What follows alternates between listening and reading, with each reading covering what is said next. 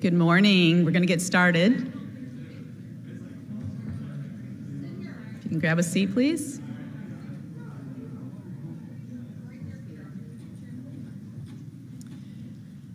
My name's Kathy Boger, and I'm an adoption coach and founder of Embracing Adoption. And more importantly, I'm a disciple, so will you join me as we pray? Father, thank you so much that you've given us your heart for the fatherless. God, that is your heart. And God, we want to imitate that. Thank you so much for caring for those who can't speak for themselves. God, and I want to lift up every single child represented here by an adult, a caregiver, a parent, or even someone that wants to help an adoptive or foster family. Those joining us virtually and those who will be listening to the recording, God, you know all of them by name. You know everything that ever happened to them, God, and I just lift them up to you, that you would work through this class and everything that the parents do, and with your mighty hand to heal them. God, thank you for this time, and it's in Jesus' name we pray. Amen. Well, my journey with adoption started when I was 7 years old, when my parents adopted my brother. So here's a picture of us in 1972. I'm kind of dating myself a little bit. The older one of the two brothers is a biological sibling, and then Tom, the blonde, was adopted when he was just 3 days old. My parents, my mom gave birth to the two of us, but had varicose veins pretty badly, and so the doctor said she should not have any more children, but they always wanted 3, so they adopted Tom. And then fast forward many years, married my wonderful husband, Lee, who's here, and had our oldest, Natalie, in that picture there from 1999. Then had 2 miscarriages, which was difficult. And we thought maybe God didn't want us to have more children. And that's when I started watching those programs, you know, those 60-minute programs of the Russian orphanages that are deplorable and horrible, and was crying through those and wanted to adopt very strongly. Of course, I grew up in the family with adoption, so it was all very natural to me. Made sense. However, it didn't make sense to Lee at the time. Fortunately, God gave us Mariah, our youngest, and I was still praying about adoption, but it wasn't as much on my heart until Lee just said, I kept kind of giving him the elbow every time something was said from the pulpit about adoption or something, and he finally said, Kathy, stop nagging me. And he was right. So I stopped and I prayed every day because it kept growing in my heart to adopt a child. And Hannah was my hero, Hannah in the Bible. And 3 years later, one day Lee says, well, if we're going to adopt, let's just do it. And I'm like, wow, okay. I'll get on the paperwork right away. And so there you see David. He was 4 years old when we adopted him from Romania. And so this photo was taken just shortly after that. Yes, we did adopt out of birth order. And he just is a joy. Have we had our challenges? Yes, which I'll tell you more about later. But that's a little bit about us, and here we are, fast forward. Recently, our oldest daughter, Natalie's wedding. So you'll see Raya is in the maroon there. And then our new son-in-law next to Natalie, the bride, it's Renzo. And on the other side of me is our son, David. He's now 27 years old. You know, as a parent, I still am in the battle with you, and we have been in the battle for over 20 years. And I applaud you for your hearts, your efforts in parenting. You're here, you're joining this workshop at 9 in the morning when you've been 2 days or 3 days or the whole week here of conferences, and it's a heavy topic. I can't change that. But we are going to have a little break to kind of lighten things up in the middle of it. And I want to thank everybody virtually for joining as well. Hopefully by the end of this time, you'll have a few more tools in your parenting tool belt, especially how it has to do with childhood trauma. And I'm going to go ahead and, also I have a copy of the notes up front. You can get those afterwards. The first page is on the app, the conference app.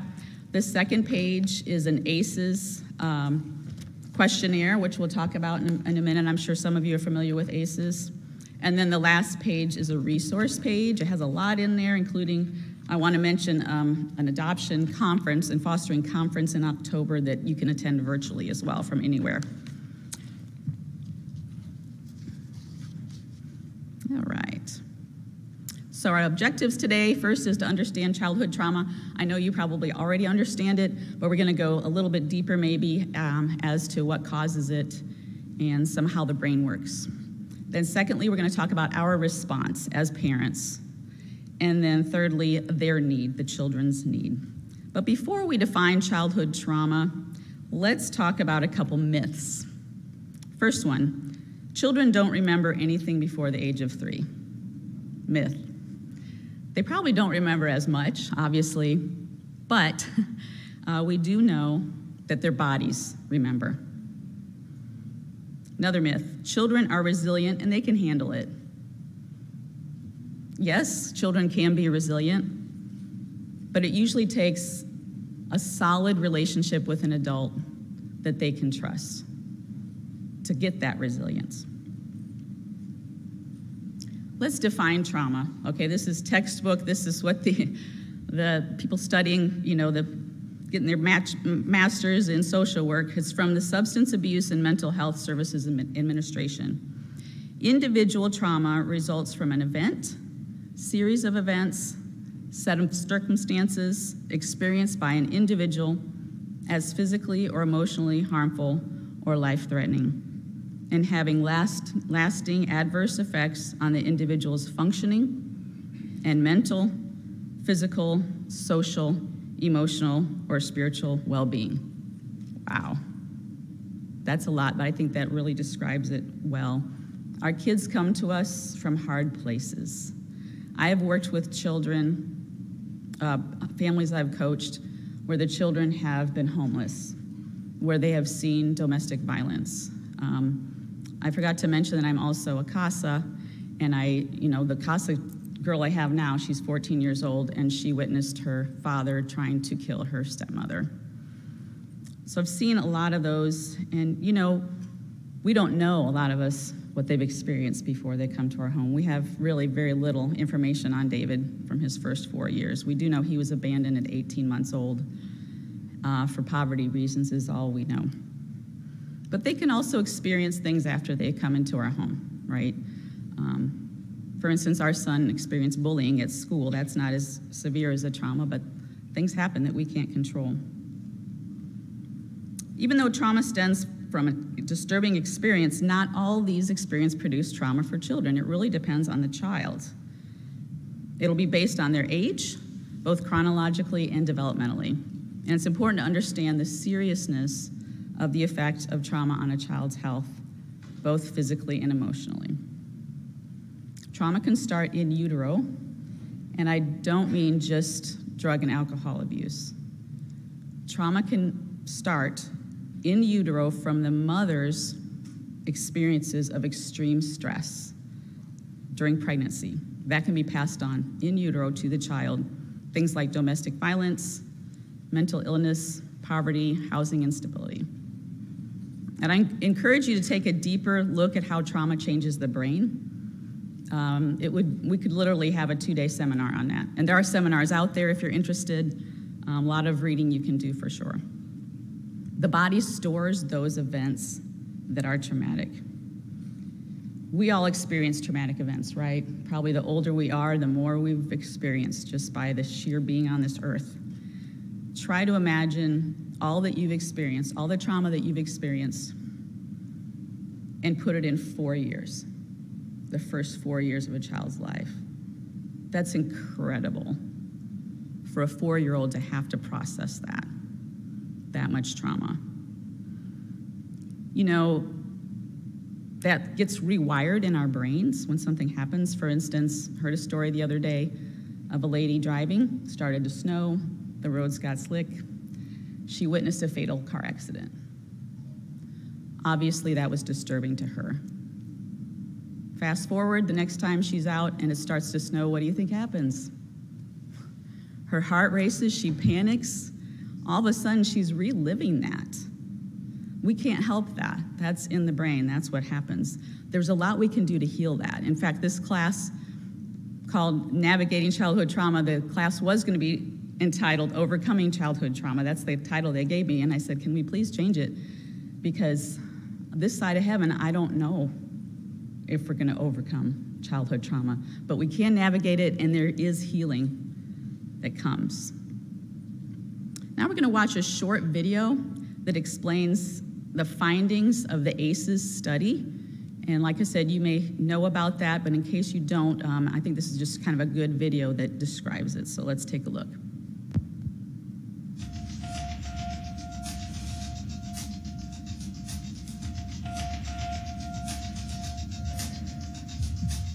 What does your parents' divorce have to do with your risk for heart disease?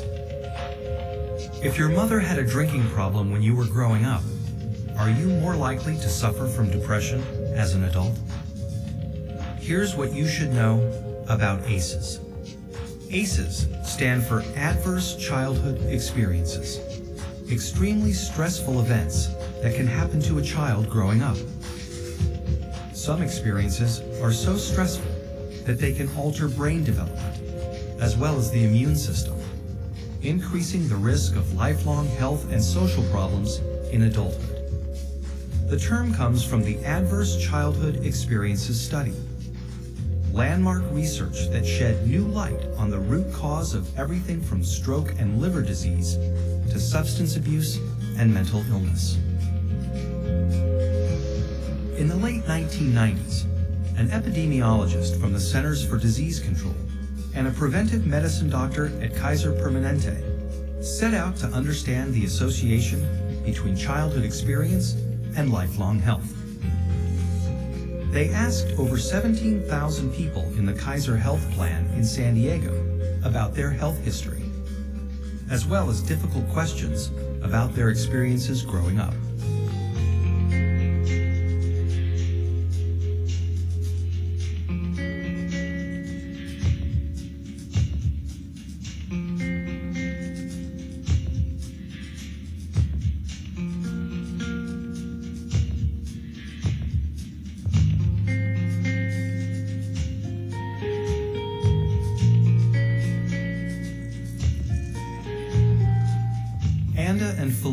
Tallied up 10 different kinds of adversity in this largely middle-class and college-educated population. They were stunned to see how common ACEs were. 21% of all respondents were sexually abused as children. 19% grew up with someone who suffered mental illness. 28% had been physically abused. And 2 out of 3 respondents had experienced at least one ACE. The researchers next looked at how someone's ACE score, or the number of adversities they experienced, related to a wide array of serious health and social problems. They saw that the more ACEs someone had, the greater their risk for poor outcomes compared with someone with no ACEs. Someone with an ACE score of 4 had twice the risk of heart disease and cancer. Someone with an ACE score of 5 had an 8 times greater chance of being an alcoholic. And those with an ACE score of 6 or more, on average, died 20 years earlier. With every major problem they looked at in the ACE study, the risk went up for each additional adverse experience in childhood.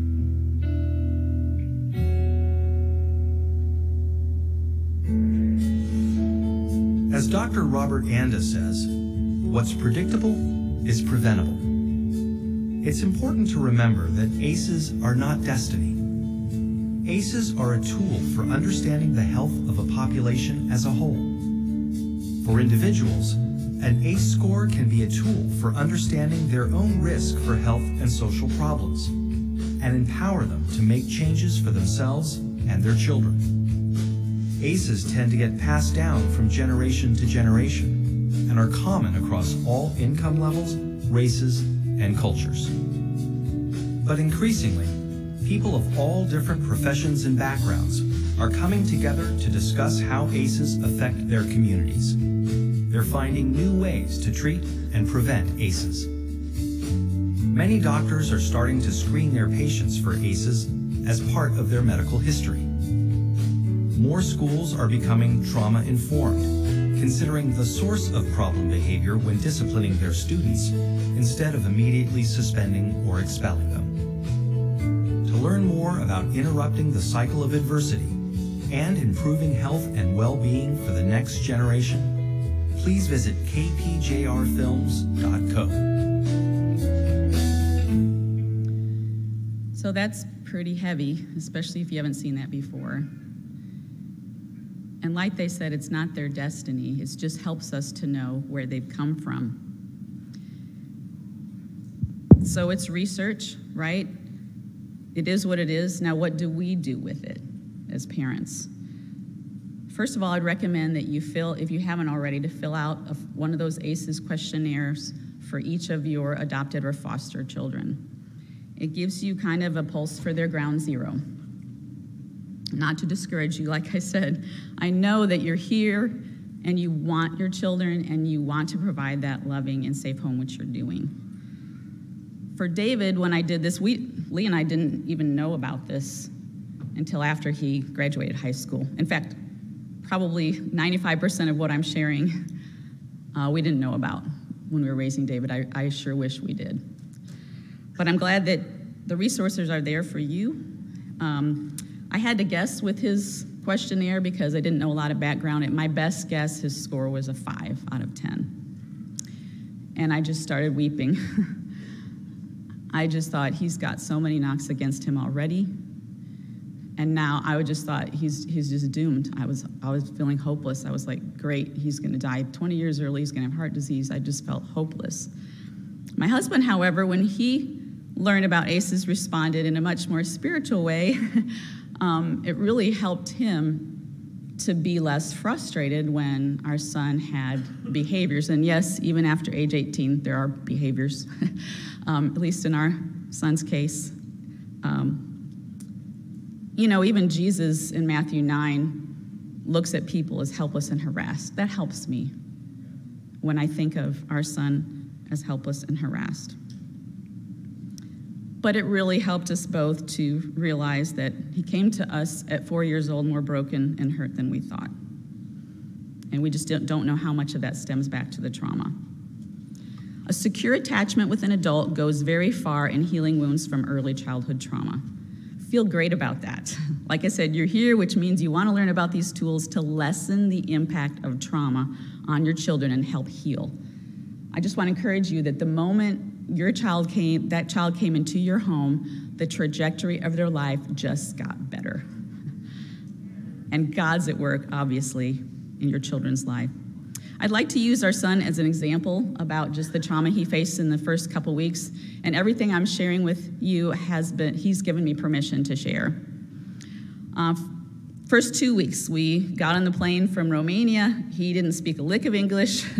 I knew poco in Romanian. So, you know, the first thing, he was separated from his caregivers, never to be seen again. A new language he was surrounded with that he didn't understand. And it's heartbreaking to think he didn't even know how to communicate things. Here's a 4-year-old, he couldn't even tell us when he was hungry or sad or scared. It just breaks my heart, he couldn't even tell us. New sounds, new smells, experiences, a new home. He had no idea how long he'd be there.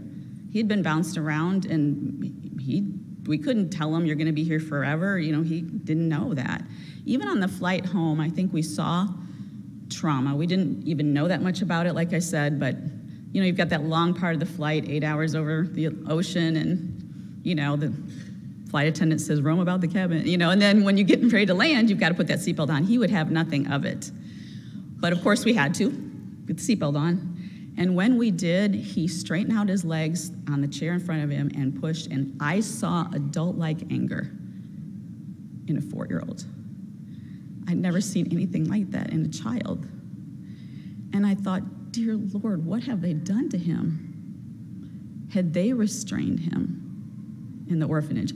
I don't know. We saw a couple other things like that in his life, but really apart from that, there wasn't a lot of signs of childhood trauma. His history was mostly unknown. He did struggle with lying more than most kids that we knew. Then in middle school, he started being bullied. So that added to everything.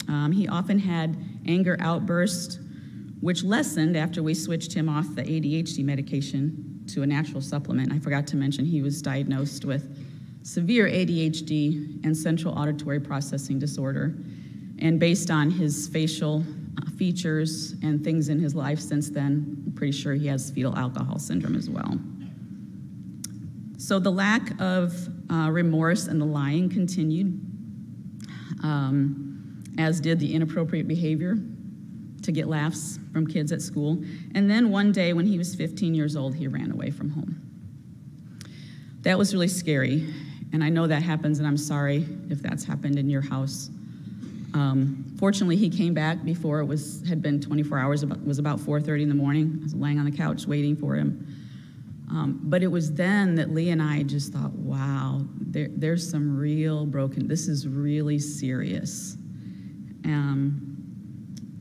Then I was going to say we didn't have the resources we have today. You know, conferences like this. I mean, praise God for this. Isn't this great? We have this morning and more classes to come. And so, I mean, this is great, but we didn't have that. We didn't have, adoption support groups. You know, there's specific parenting methods out there for kids from trauma background. We didn't have any of that. But we did take him at age 16 to a Christian counselor who himself was adopted, and that helped a great deal. Psalm 147:3 reads, "He heals the brokenhearted and binds their wounds." In Psalm 34:18, similar, it says, "The Lord is close to the brokenhearted." God is not unaware. He saw every experience that our child had. We're going to move on and look at some of the signs of childhood trauma. You can see them here. The ones I've circled are specific to a child in a family I've worked with, although a lot of these our son has experienced as well. So here's age 3. This particular child was emotionally overwhelmed, had self-destructive behaviors, hypervigilant, and irritable. This is 11 years old. We've got more things circled. Interestingly enough, the self-destructive behaviors that this child had at 3 are not there, but we've got more things circled. And then here's 18 years old, even more. The self-destructive behaviors are back. Now we've got substance abuse, shame, self-hatred. You know, what I'm going to share today will not take all these away. There's no way. But if we put these things into practice to help the healing, there will be fewer of these. That's what we want. And with God's involvement in their lives.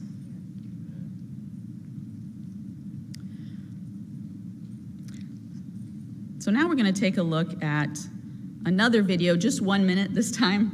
It's a shorter version. It's a clip of a longer video that I put on the notes, the link to, called Removed. And it's a dramatization of a little girl who ended up in foster care, and it shows what happened in her past and a traumatic response, a behavior in the future that's related to that. So let's take a look.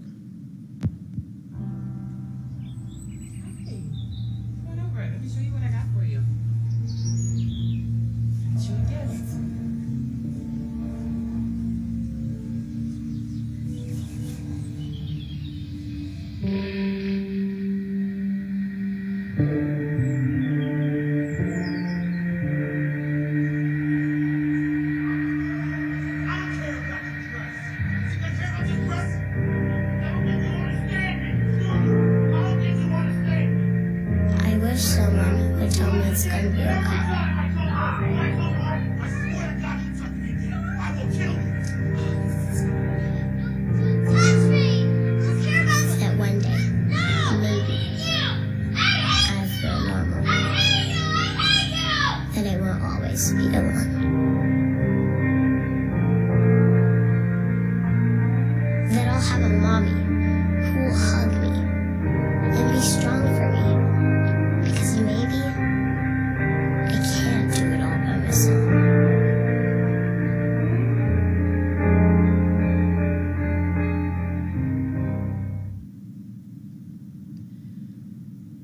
And that's really disturbing.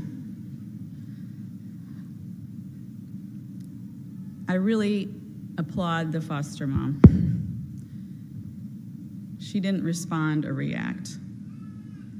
And that's the hard part, but that's what we've got to do, is to stop and think about the behavior and what's behind it. Now, she didn't know what we got to see, what happened before. She didn't know that.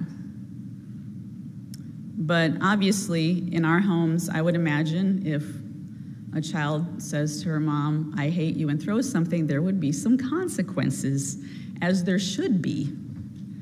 That doesn't change when the children come from trauma backgrounds. What I'd like to present to you is what changes is how you deal with it.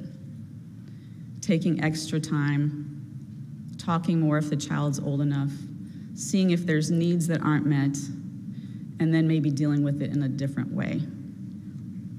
And I want to also say that those signs of childhood trauma that we had up on the screen, if your children have that, that doesn't necessarily mean they have childhood trauma if they have those signs.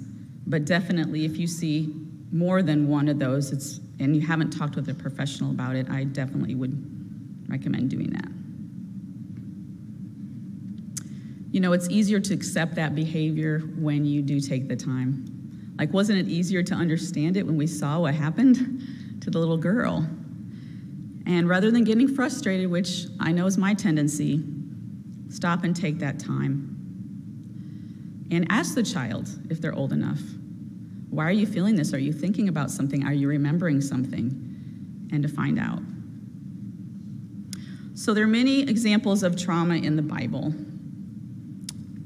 You know, from Eve, think about Eve, not childhood trauma, but Adam and Eve. Can you imagine having two children and one murders the other? I mean, just the trauma. I mean, you know, there's so many things. You've got Job, you've got Hagar, who was sent out, and then her son did experience that trauma. Isaac, I mean, you know, your dad having a knife at you, you know, just there's so many different things. But let's do a case study on Moses. We know he was adopted. His mother, Jochebed, wanted to spare his life when Pharaoh was killing all the Hebrew baby boys, put him in that basket. Now, I've always thought of it kind of growing up. I learned about this, right? And I just thought, oh, he just floated down, and just a minute later, you know, Pharaoh's daughter picked him up. Well, I did a little research, and in the Nile River, there are alligators. And if they're alligators today, I'm guessing there were alligators back then. And so we really don't know what Moses' little body experienced. Then he went back with his mom to be nursed for a couple years, so he probably picked up on the language and the culture a little bit, at least. Now back into the Egyptian home, he was raised in a different culture, right? Probably a different language. The family might have even had a different skin color, and we just don't know what kind of comfort or healing he got from his parents, you know, from that Pharaoh's daughter. We definitely know she probably wasn't trauma-informed, right, back then. So let's just speculate what this could have done to Moses as an adult. I'm just speculating. He killed an Egyptian. We know that. In Exodus 3:11, he says, "Who am I?" He was insecure about leading his people. So who am I? That's an identity thing. Doesn't that happen with our kids, depending on the situation? He lost his temper with the Israelites, struck the rock instead of speaking to it. You know, we don't know. But my guess is there was something deep down in there that might have been behind this. But you know what's great is God used him in a powerful way. God saw beyond his trauma. You know, he chose Moses out of one of three human beings of all time to appear at the Transfiguration to encourage Jesus. I'm like, wow. And I want to give you that hope for your children. Trauma does not define your child. Okay, now we're going to take a little break, like I promised. And in a minute, what we're going to do, just for fun, and also for that connection. At the conference, this is just a great place to connect. You're in person. The people in this room get you, right? I'm sure you've talked with a lot of disciples in your church who are well-meaning brothers and sisters. But they just don't get it, right? But we do. We're in this room, I think we get this. So in a minute, I'm going to have everybody stand up, and I'm going to ask some questions about subsets of you who are here, and you can raise your hand. And would like for you to look around and see who else is raising their hand at that question, and pick one person, we're going to have a few minutes, to go and meet and exchange phone numbers with, that's in your same subgroup. Now, you won't have time to tell your whole story, but that's what we're going to do. So everybody stand up, please. Also, while we're doing that, I'm going to put my phone number on the screen. This is for mostly the virtual audience for your questions. We're going to have Q&A at the end, so because you're not here, we'd love to hear your questions, so please text them to my number. I hope you made some great connections.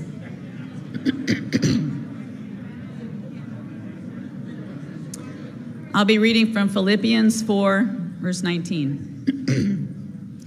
It says, "And my God will meet all your needs according to the riches of his glory in Christ Jesus." Amen. All of your needs as parents, and I believe in time, all of your children's needs. So what is our response? We've talked about trauma. Let's move on to what is our response as parents. It begins with a faith and dream of who our children can become with God's help. We are conduits. God does the work. You all have compassion, or you would not have fostered or adopted. And I hope I haven't scared any of you away who are considering it. Not all situations are like this. Okay, these are the hardest situations I'm talking about. My parents actually saw no trauma in my brother Tom. In fact, my mom always tells people that he was the most well-behaved child of the three of us, and she would be right. He was. You have that James 1:27 heart. It talks about the pure and faultless religion, because you are looking after the orphans of our day. Yes. At moments of that extreme behavior, we need to remember their rocky start in life. I know this is hard. This doesn't happen like you just go, oh, every time they're having behavior, I'm remembering. But that's the goal, just to keep bringing yourself back to that. Helps us not to be frustrated. Remember that, helpless and harassed. The coping and regulation skills don't come naturally to them. They don't come naturally to any children, but especially these kids. And we as parents can learn to be more patient with them. They will react to our reactions. This is so important. If I get triggered and frustrated and let it show, my child's going to either mirror that or it's going to affect them in some way. And everything I'm saying, a lot of this applies to all children, but so much more. Like some of the things I'm going to say, you've heard at parenting workshops, but just so much more with these children. If I raise my voice and scrunch up my eyebrows, it means something to these kids. It really hurts them. Just even doing that, they could go back to a memory. Just that. So if you're the one who's likely to get triggered, we're all different, then ask your spouse to step in, or if you're a single parent, take a time out, go pray. Have your kids pray with you if they're old enough. And just being humble with God to ask for that help, even before your children. Praying, God, please help mommy to be more patient today. Trauma is stored in the midbrain, and it takes pieces of evidence and makes them frozen in time and space. If we remember something negative, like the woman driving in the snow who saw the fatal accident, we're going to keep recalling those things because it strengthens the synaptic connections, unfortunately. The more the brain recalls a traumatic experience, the more the brain can stay in that triggered state. So when your child is bouncing off the wall or screaming or something, or hibernating in their room, this could be going on. They are more triggered more easily than children without that trauma background. The healing begins with us, right? We know that as the primary caregivers, these are the things that researchers say are the most important: connection, trust, consistency, and time. And like I said, these are nothing new. We've heard these at parenting workshops. But trust heals trauma. Our children were harmed through relationships, so they're going to be healed through relationships, right? There's no magic response or formula for our response. But how do you connect with your child? That's different for everybody. You already know some ways that you connect. But I want to say never underestimate the power of having fun with them, especially these kids. They need an overabundance of fun. They need to see you laugh. I mean, belly laugh, really laugh. According to Dr. Daniel Hughes, eye contact, voice tone, touch, movement, and gestures are actively employed to communicate safety, acceptance, curiosity, playfulness, and empathy, and never threat or coercion. These interactions are reciprocal, not coerced. And please remember, connection before correction. Very important. Trust. Obviously, be true to your word, follow through. One way I have seen that trust can be destroyed is to talk on the phone with a friend about something negative about your child when they're in earshot. I've seen this so many times. Even those 3-year-olds, I tell you, they're picking up things. And a child could be in the other room, or you think they're sleeping. So please, please be very careful. That destroys trust. And as kids get older, what we did with our kids when they got older, we explained to all of them, hey, mommy and daddy need help with being the best mom and dad we can be to you. So we are going to talk with a couple friends in church that we trust that'll give us advice and help us with this. So there may be times when we're sharing some of what you have gone through to get help, but that's why. That helped, I think, for us to explain that to your children. I think I could have done a much better job at, I know I could have, is to be more selective in who I shared those things with. It seems like, the moms get together and they're like, oh, my Johnny did this. Yeah, that just destroys trust with your kids. So my recommendation would be pick 1 or 2 close friends at church that get you, that understand your family situation as much as possible, and limit your sharing to those people. Other people don't need to know. It's your child's story. We need to protect that as much as possible and have your advice come through those couple people. So consistency, I think that's pretty self-explanatory. We're not going to really camp there. Time. I recommend one-on-one time with each child, with each parent. Monthly would be great, if not more. Now, I know that can be overwhelming. If you've got 2 children, that's one thing. If you've got 5, that's entirely another. So do what you can. And like I said, it's overwhelming to figure that out, but especially with the kids with the trauma background. Do whatever sacrifice. Make it special. For our son David, and his time with his dad, Lee, they would go out to the local Mexican restaurant, El Arrieros, and get the free chips and then an order of that white queso. So it was a cheap date, and they got to talk. Sometimes it'll just be about nothing in particular. But David knew that he had those times he could count on, that he had Lee's ear. And things would come out during those times. He felt safe during those times. With boys, it's a little bit harder to get them to talk. Like maybe driving around in a car where you're both looking forward, you don't have to look at each other, or shooting hoops or something. Boys, it's a little bit more tricky to get them to talk. So I think that's really important. Your child's having you as a caring adult to go through life will help prevent future trauma from having as much of an impact. We can't prevent what's going to happen, but them knowing they have someone they can talk with. A lot of our children experience their first trauma with no one to talk with. That just makes it that much harder, and it just stays there that much more. So speaking of trauma, have you experienced secondary trauma from caring for your children? That's a real thing. That trauma can come from the prolonged stress of dealing with these behaviors, which are an indirect result of the trauma. But let's look at a definition of secondary trauma. Post-traumatic symptoms experienced by those who are only indirectly exposed to trauma, whether by hearing stories about the event or by witnessing their negative effects on their loved one. So the stories come from the child to you, or you may experience that stress from just constantly dealing with the behaviors, constantly. Again, I don't want us to go into panic and go, great, my kid has trauma, now I have trauma. That's not the goal here, to feel overwhelmed. But it's something to be aware of.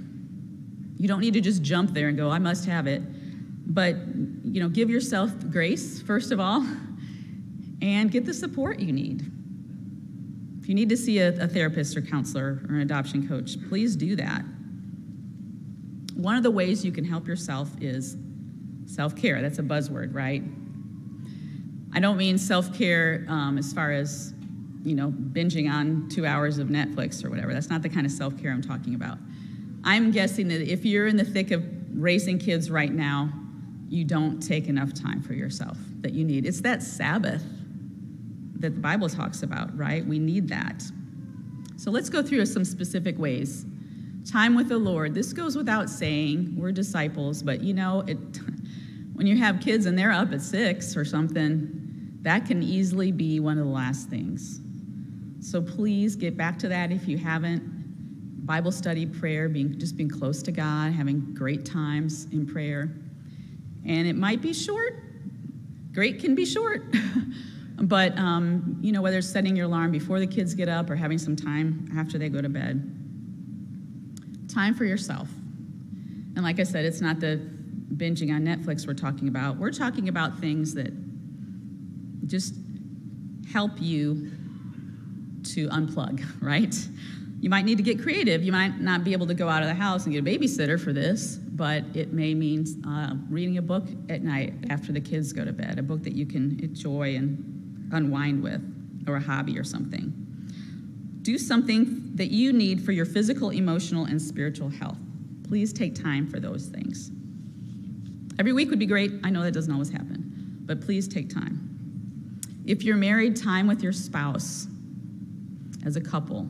This may seem impossible too, but where there's a will, there's a way. These children's issues take tolls on marriages. You don't want to turn around a couple years from now and just realize your marriage is in bad shape. So take the time now that you need. We had a babysitting co-op when the kids were growing up. It was great. The kids called it kids' night. We had 3 other families, and we took turns on a Saturday night staying home. It was also very good for other parents to really see our children and give us some good feedback. That was good too, but they had a great time. It was free. It was really great. They really love stuff like that. Here's something to remember too that will help you with your just emotional well-being. Easier said than done, but don't take your child's difficulties personally. They went through this, probably before they knew you. Sometimes things happen when they're in our care that we have no control over.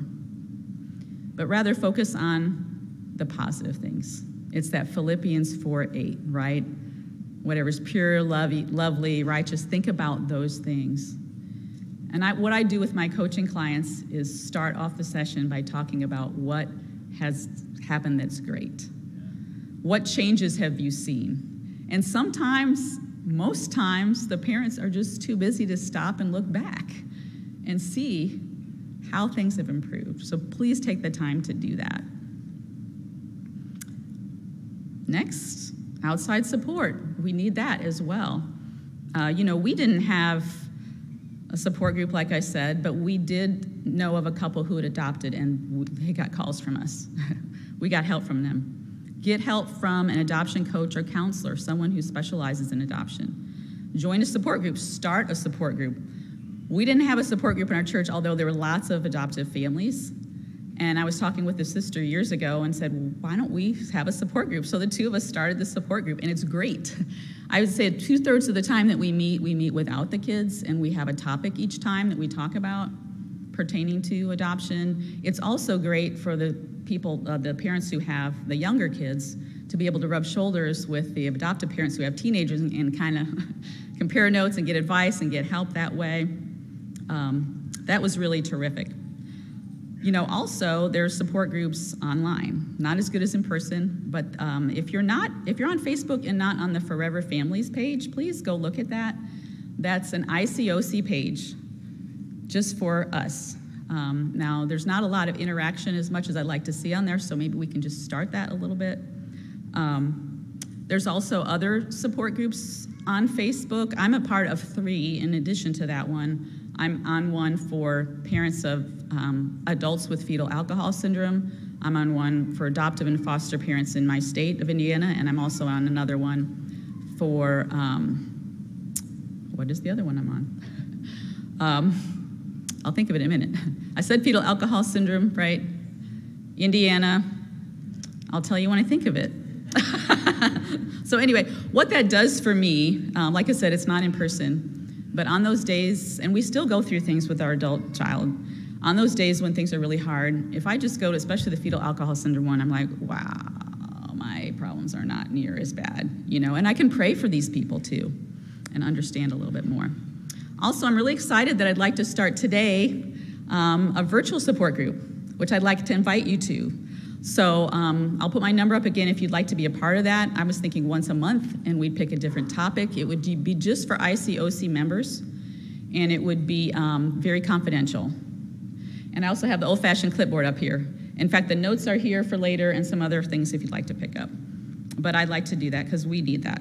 We definitely need that. Siblings can experience secondary trauma as well, siblings in the home. In fact, I have a coaching client who came to me initially because they wanted help with their biological children in regards to secondary trauma. They felt like their other kids had, their adopted kids had therapists and everything, but they were concerned about that. Last year, I was asked to speak at a conference on this topic, secondary trauma from a sibling's perspective. So in preparing for that class, I asked our daughters, Natalie and Rye, what they experienced growing up with David in the home. And they told me things I didn't know that I hadn't heard. And it was very sad. And so I wish I'd had more of those times like I was talking about to one-on-one times. And please ask specific questions like if I had asked Natalie, how do you feel like it's going with you and David? I know he had this issue yesterday. How did that affect you? And just really talking through those things. Of course, what's really interesting is both of our daughters have chosen compassion careers. Natalie, nursing, and Rye works as a case manager and crisis responder for families and children with mental health crises, and she's getting her master's in social work. So it's really interesting. I don't know what things would have been like if we never adopted our son, but I did watch them grow in their compassion through the years. I watched that. I couldn't help but grow as we navigated those challenges. And speaking of navigating challenges, let's move on to addressing our children's needs, specifically, as they have to do with childhood trauma. So if we can't help what happened to our children before they came to us, what can we do? Our job, along with the things we talked about, the connection, trust, is to offer support and healing. Resiliency happens when needs are met. Of course, there's no way to have that magic ball, right, and know if a certain behavior is tied to trauma like that video, but do study your children. This is what I recommend, studying your children. Stop and consider the why behind the behavior and when do those things happen? Do they happen when your child is hungry? Do they happen when you're rushing out the door? Do they happen late at night? When do they happen? And so you can be more aware and in tune. For us, with David, when he was in middle school, he would come home some days, not others, but some days, and he would just be kind of on edge. He would do what Lee and I called poking. It wasn't physical poking, but just kind of, I was the one that was home, Lee was at work, and he would just say things to get under my skin, and he knew exactly how to do that. And the things he said, and it was almost like a game that he was playing, and it wasn't anything I could put my finger on and really, have a consequence for, but it was very noticeable on some days and not others. That's what was just kind of tripping us up. Lee and I were scratching our heads.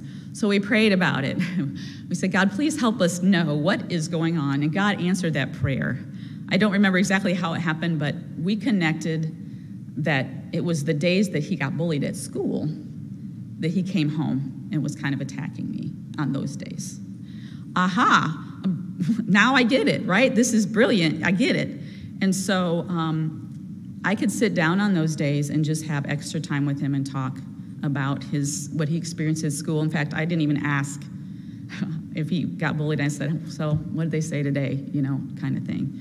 And it was great because, with him, I learned things doing that. He actually believed that when somebody said something to him that it was an absolute truth. Like if someone said, you're ugly, that meant he was ugly. And that came out of the conversation of just taking the time to sit down and talk. And then I could just encourage him, no, honey, that just don't listen to them, and just talk about what he was experiencing.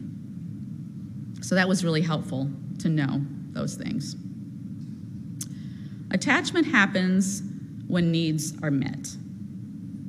Attachment is disrupted when needs are not met.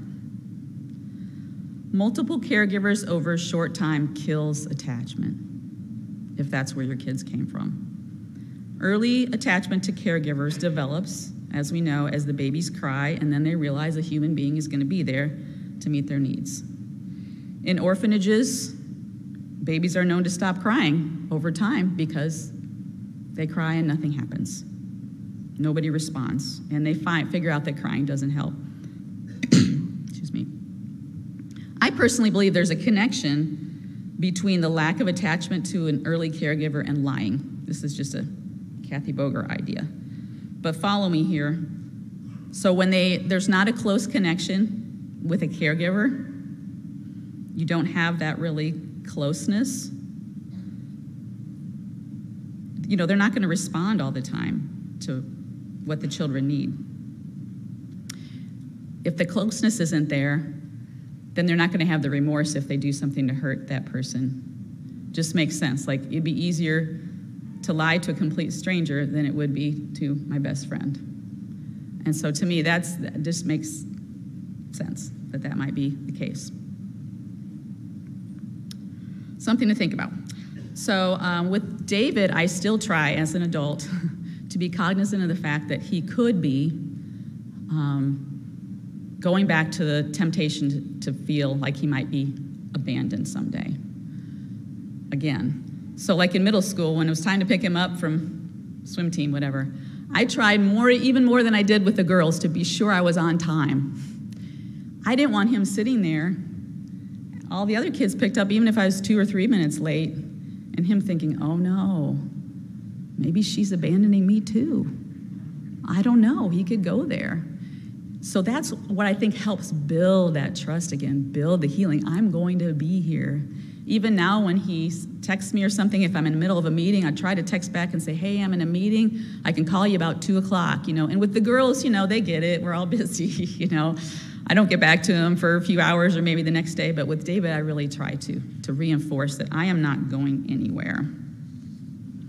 So let's talk about some nuts and bolts practicals. And these are we're moving on from the healing of the trauma to how to deal with behaviors that come from the trauma. This is for moments when your child loses it and as things are getting out of control, right? Like we discussed, you start with calming yourself, right? Now, how can you help your child? We're going to start talking about regulation. And you probably know some of this, especially if you have a special needs child. You know a lot about this. Let's start with some basic definitions. Regulation is, for any of us, is what we feel on a good day, maybe our best day. And it's good to know what is regulation for your child. What does that look like? What's his body doing? Is he sitting calmly? Is he smiling? What does that look like for your child? A good day. And that's the baseline, right? Like their tone of voice, things like that. Dysregulation refers to a poor ability to manage emotional responses or to keep them within acceptable range of typical emotional reactions. This can refer to a wide range of emotions, including sadness, anger, irritability and frustration, too ramped up, even too quiet, unproductive, nervous, anxious, confused, silliness, Silliness is a cover-up for trauma. It is. Kids can go into that survival mode, greedy, avoidant, charming even, defiant, manipulative, hypervigilant, freezing, over-affective, affectionate, or reserved. Basically, anything above or below baseline. Usually it's above baseline. Re-regulation. What does that mean? It means whatever it takes to get back to the baseline. Unless re-regulation happens, it's unlikely the child can do anything else, like homework, like listen to you when you're trying to correct them, like accept consequences. Like I said, connection before correction. We blew this too in raising our kids. We felt like if there was some issue, by golly, even if it's late at night and they're past their bedtime, we're gonna deal with it. And we're gonna get them to calm down and listen. But, you know, especially for David, that was worthless. That was useless. What he needed was get a good night's sleep, and then we deal with the next day, if they're old enough to make that connection. So, like I said, it's not the time to punish a child with trauma background or give ultimatums. That's not the time. They need to get calm first before you talk about things. Co-regulation is defined as warm and responsive interactions to provide the support, coaching, and modeling children need to understand, express, and modulate their thoughts, feelings, and behaviors. How do we co-regulate a child? That basically it's kind of coming along with your child to help them get regulated. First of all, we need to calm ourselves, like I said before, and then get at your child's level. You know probably what it is already for your child. Every child's different. Use eye contact, humor, redirection, distraction. I saw a great example of this just recently. A sister in our church, she's not a parent, but she's an aunt, and she has her niece and nephew for a few weeks every summer. And the nephew is known in our church, and we know him, and he's got some issues, okay? And he gets very escalated very quickly. I saw this about to happen, or he was starting to get escalated, and then his aunt said, "What's your birthday?" I'm like thinking, what's your birthday? What does that have to do with anything? But then I got it. It was brilliant. So she got him to stop thinking about what he was triggered about. He had to think about what his birthday was and tell her. And by that time, when he went back to whatever it was, he was less triggered. So I'm like, wow, I have to remember that. That was great. Fidgets, weighted blankets, food, sitting beside them to hold them, holding them, different textures, a secret code if they're old enough. You can have a secret code or, wiggly ear, something that they can do to tell you that they are dysregulated so that you are aware of that. Space, they might just need a little space. Touch, I saw this on a TBRI instructional video. We'll talk about TBRI in a minute. But something that you could do that's kind of fun, probably for a preschooler age, 3 to 7 maybe even. Take one of those pool noodles, right? Cheap, get a pool noodle, get a couple of them or cut one in half. And if your child is bouncing off the walls, what they showed here was put on some kid happy music and just, you as the adult, you're just hitting the noodle on the table. You're going like this and you're looking at the child and like, if they don't get the idea, you just kind of hold their hand and you're hitting the noodle together. You don't want to hit on the head, even though it doesn't hurt, that doesn't go well. But you're just hitting, just kind of getting that pulse going. And that pulse is like the heartbeat that just kind of calms them down and they can get to a more calm level. There's lots of things online if you want to Google this. There's lots of ideas. It just takes that adult to meet the need. Even if the child can communicate the need, they may need your help getting regulated again. Helping that child's nervous system to find that calm and oriented state. It's different for each child. And you know your child what might work. So kind of experiment. Ask the older child, how do I know when you're dysregulated? How would I know? And see if they can help you with that. And that helps them to know about themselves. I have a few nuggets from a book called The Body Keeps the Score. You might be familiar with that. Highly recommend it. This is not a summary, but just a couple nuggets. Trauma affects how the children's immune system works and how their attention and concentration works. Wow. It affects so much, right? Trauma causes children to be out of sync. Participation in team sports can help them to learn being in sync with others. That's great. They just learn that they just can't go off and be triggered on their own. They got to keep the balls moving on the court. They have to work together. Asking older kids their opinion and how they're feeling teaches them that they matter. I think this is really important. Did I need my 6-year-old son's advice on something, what they thought, he thought? No. But it teaches them that he's a person and he's unique. These kids a lot of times are just minimized to, a black trash bag of their belongings, or maybe just the clothes they had on their back. And so for them to feel special, for them to know really intentionally that someone cares about what they're thinking makes a big difference. Let's see, how are we on time? So here's another strategy that you might find helpful just in dealing with behaviors, and this is used with permission from the Center for Resilient Children.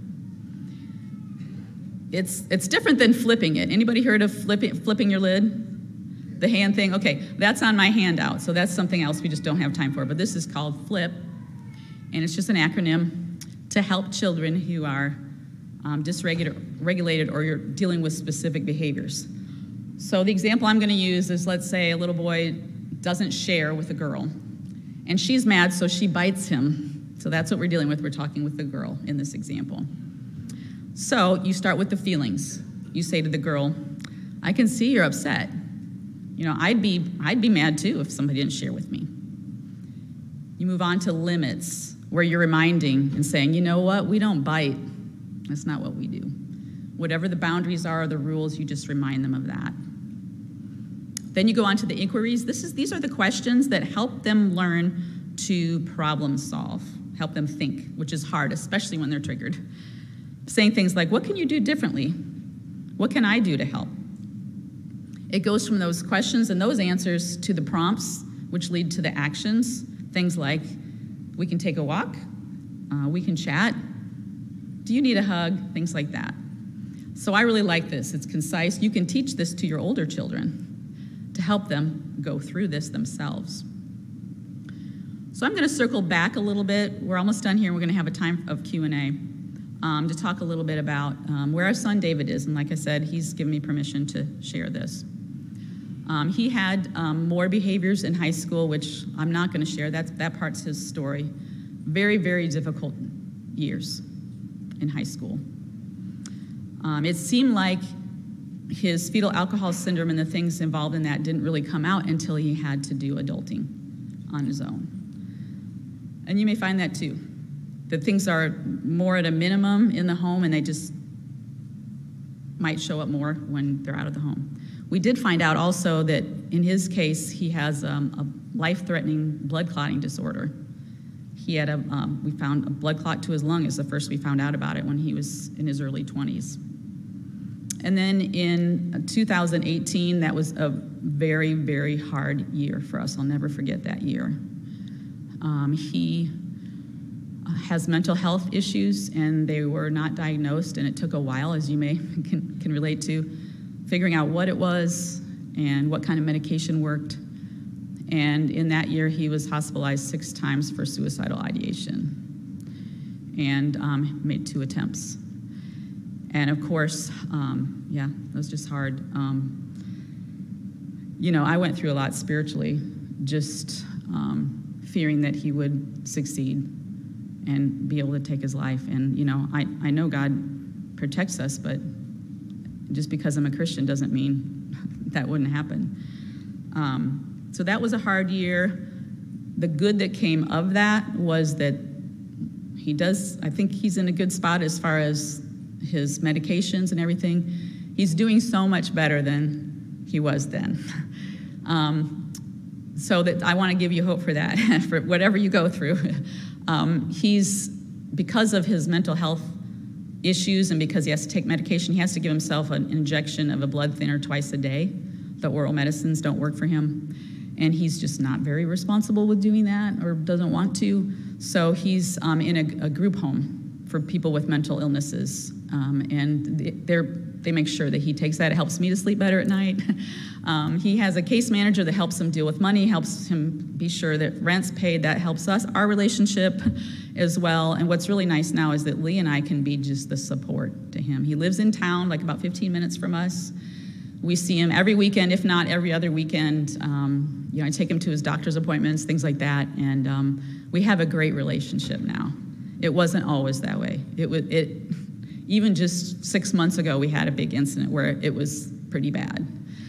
But God's just working in miraculous ways. 2 weeks ago, a week and a half ago, he has moments of clarity where he gets to thinking about things, especially spiritually. He's still on his spiritual journey. And he called our oldest, Natalie. The girls are both disciples. He called Natalie and had a 2.5-hour conversation with her about things he had felt guilty about things that happened in the teen ministry, about just a whole bunch of things came out. And then he called us and talked for an hour and a half that night. And what resulted from that was, I want to come back to church, and there's a couple people I want to talk to and apologize. And so he was at church that next Sunday, yeah. And I mean, we don't know where that's going, but amen, yes. And so that's just hopefully some encouragement about his story. There's some situations, we covered a lot, but, I was going to say, I used to pray for all the kids when they were little, that they become disciples, don't we? I mean, that's what we pray, right? And I still pray that for David. But now what's more of a gut prayer is that he would understand the depth of God's love and that see Jesus as the healer. That's my daily prayer. Because when he does, I think he will become a disciple. When he sees that and really understand that.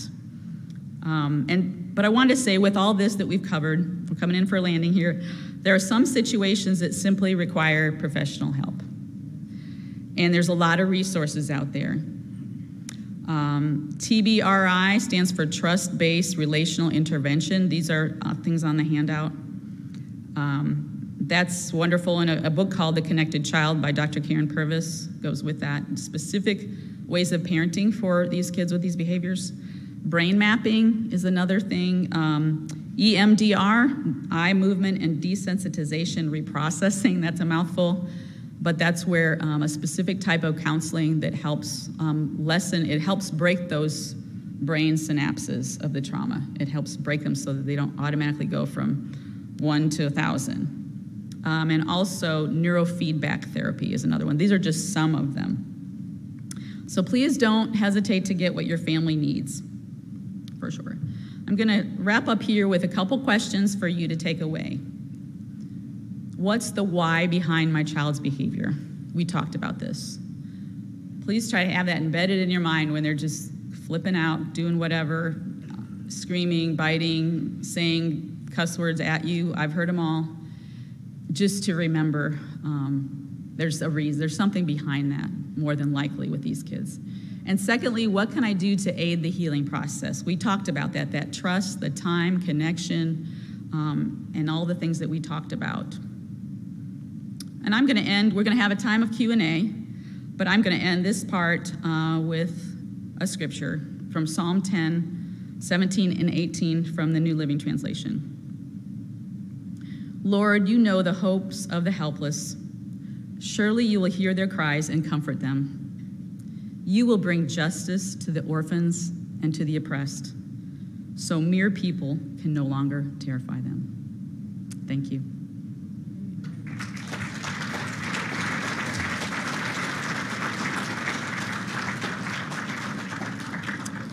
Okay, so for the Q&A, please remember that this is live streamed and recorded, so if you can keep your questions not so much family specific, but general, that would be great. And I'm going to leave my number here on the screen too, because I'd be happy to talk with any of you later. And like I said, I'd love to have as many of you as possible on that virtual once a month support group. So we're going to take any questions?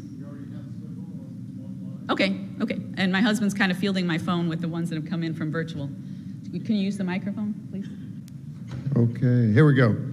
If you could go back and change one thing in how you parented David, what would it be? Probably what I shared is just to not react, to be more like that foster mom. Not react to things in the moment like I would with our biological kids, because it's so different. And just to take the time and think about what could possibly be behind the behavior, And also, I'd probably take a lot more time praying in those moments.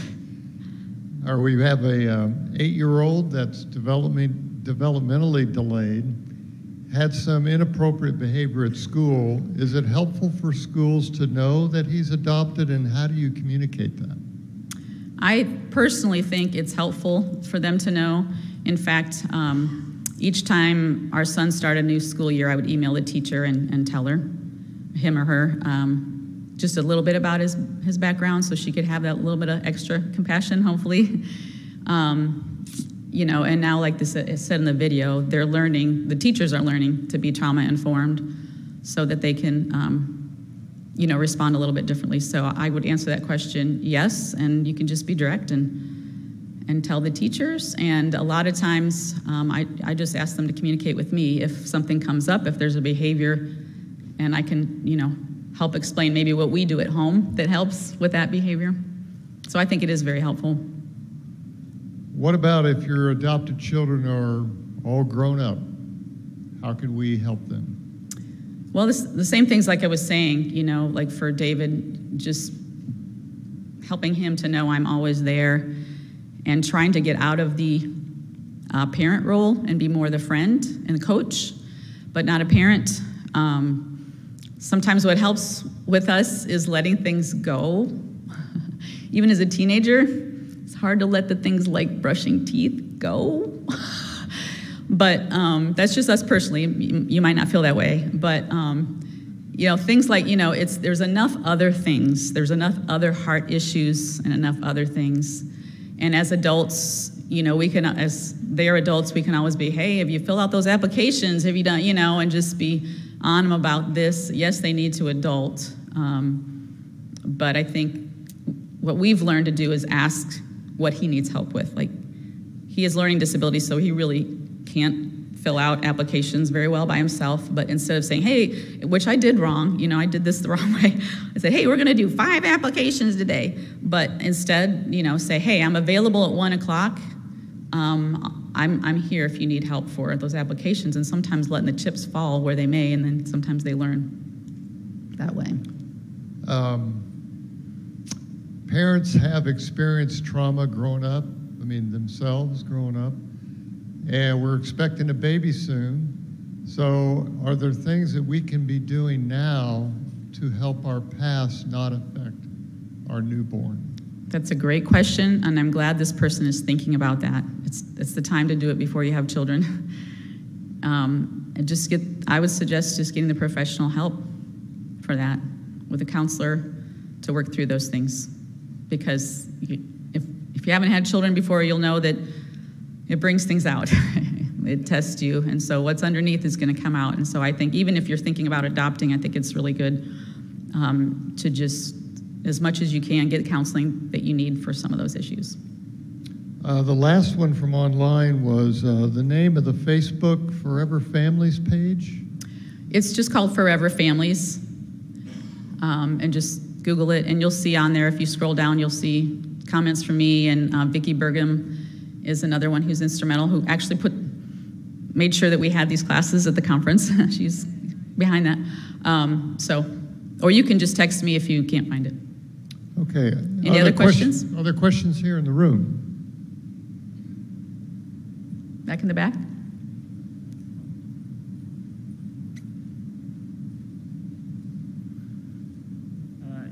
Yeah, you mentioned getting him tested for like ADHD and fetal alcohol syndrome. Do you have any resources for that? It seems like post-pandemic it's getting harder and harder to find resources for adequate testing of childhood conditions. Do you have any references for that or resources? It would be hard not knowing your state. I mean, every state has them.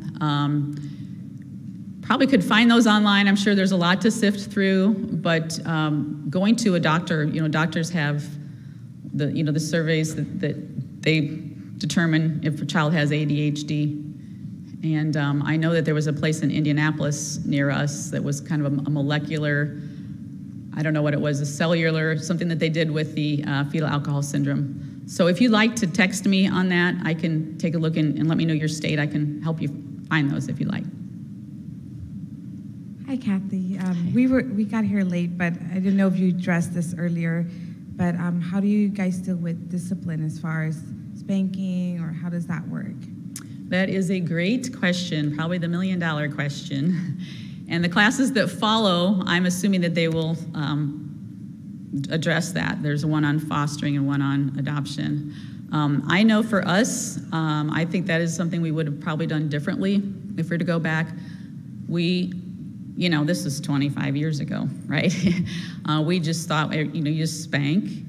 And we waited 6 months to spank David for the first time so that we could bond a little bit, but I don't know that we would have done as much spanking now with David, just because we don't know if he's seen domestic violence.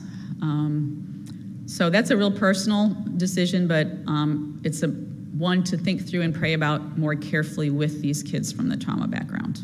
And there's some people who firmly believe, disciples who believe that if they come from that background that you should not spank them in that case, that spanking in general is biblical, but in that case, it's kind of like with that girl, we just have to deal with them a little bit differently, is my opinion. Anybody else? Thank you so much, Kathy. If you have kids that are teenagers under 18, starting to have some risky behaviors, how do you strike a balance between showing them that you really do care, but really cannot accept, their behaviors? That's a good question too. I'm sorry, I should be repeating the question. So if you have teenagers in the home that are exhibiting risky behavior, how do you show that you care but yet deal with the behavior? Behavior needs to be dealt with. It'll just get worse, most likely. But I think just talking with them and assuring them that you love them and that we really need to get help together. That's something, depending on the behavior. If it's sexual behaviors, yes, I think you need to get help. If it's especially sexual behaviors. And that's stemming from a lot of different things. But I think that there's ways you can do that just with the time spent, like I was talking about, just to show them your love for them, but that this is a serious issue, and you don't want them to feel like they're a bad kid. It's not that they're a bad kid. It's the same idea as, hate the sin, love the sinner. We want them to know that they're not a bad apple, they're not a bad kid, but they're going through things. And it could be because of their past, they're old enough to know that, and that you just want to help them to make different and better choices. I was wondering if you could maybe share something about how you, your husband, or maybe even your daughter dealt with the secondary trauma. You maybe heard that, but how did we deal with the secondary trauma? Like I said, this is really new. We didn't do a good job dealing with the secondary trauma. What we would have done better, I think, is just have those times with our daughters and talk with them about things. One thing I think it's really important to say to the siblings is that you can tell mom and dad anything. It's a safe place. You can tell us anything, because they might be afraid. Like, who knows? The sibling could be hurting them or something, and they're afraid to say something. So just being sure that they have a safe place. And I think that self-care for the parents, just having a break, we need breaks. We can't be dealing with these things 24/7. We just need breaks. Anything else over here? Oh.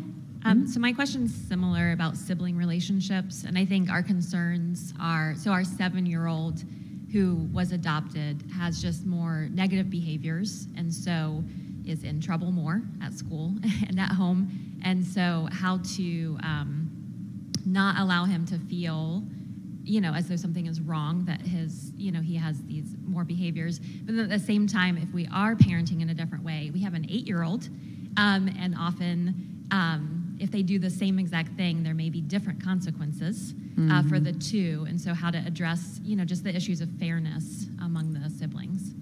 That's a great question. That's a hard one. Things might not always be fair, and the older they are, you can explain it at least to the siblings. What we did in a couple cases is we had to have some rules in place that were for David, but to make it fair, we held the girls to it too. And we had told them about it ahead of time. We said, we're gonna say, this is what if you don't do this, then this is a consequence. We know that you guys really don't need it. Really, it's just David that needs it, but let's just all get together. And it was good for us to go back when we explained it to David and said, this is the rule for the household. Your sisters have to do this too. And we tried to explain that he needs that. He needs that boundary, he needs that. So we're just gonna do it for everybody. But I don't think it always has to be the same. Kathy, thank you, by the way. This is amazing. So my wife and I became foster parents after we became empty nesters. And we sought a bunch of advice because we're in the ministry. And so, but we were given advice on both sides. Some thought, nah, you shouldn't do it. And then other people said, yes. Now, we went ahead and did it, obviously. One of the best things we've ever done. And one of the children is still in our family. So, but what would you tell people, if they're getting, advice that doesn't, advice maybe on both sides, or maybe even advice not to? That's a great question, too. It's not for everybody. It is not for everybody. Even though the scripture in James 1:27 says to look after orphans, there's other ways to do that. I would say your best advice is going to be from foster parents who've done it. And that's the advice I would weigh more heavily, is from a foster parent who's done it. And you've got to look at other things in your life, like if someone's struggling with anxiety or depression, maybe not the best idea for those parents. I don't know. I mean, it is a lot. So that's what I would just say is the way the advice more heavily that comes from people who have walked in those shoes, to decide and to know that you don't have to feel guilty to say no. If you say no, there's other ways you can support. In fact, on the handout is information about an organization called Care Portal.